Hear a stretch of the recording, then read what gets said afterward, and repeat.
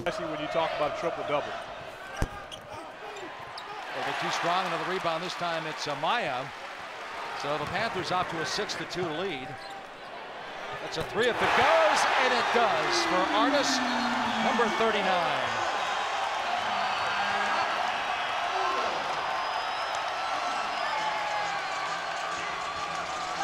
Is a three-point shooter and knocked down a big three actually against Duke as soon as he stepped on the floor their last game out.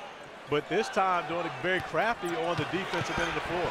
Luther takes it to the teeth of the defense, finds a lane. And Pittsburgh shooting about 36% on their home floor in the first half. Inside to Rafael Maya, and that's his first bucket. Well, we talked about the Louisville interior pass. Jalen Johnson back on the court with those 2 fouls, having the task of guarding Michael Young. Artis, that's a three. And that whole play started with 2 guys being there, double teaming Michael Young, and there was a switch gone wrong. But great ball movement by Pittsburgh to swing it around to the open man, Artis in the corner, who knocks down the 3. Go to Artis. Luther's there for the stick back. But Louisville's capable of doing that, but they normally lock in defensively when they go through those stretches.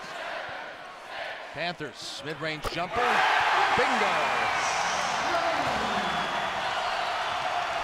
And Dangadell's dunk got Louisville right back where they needed to be on the offensive end of the floor. Robinson, nice job of finding the opening, only about 6-7 feet from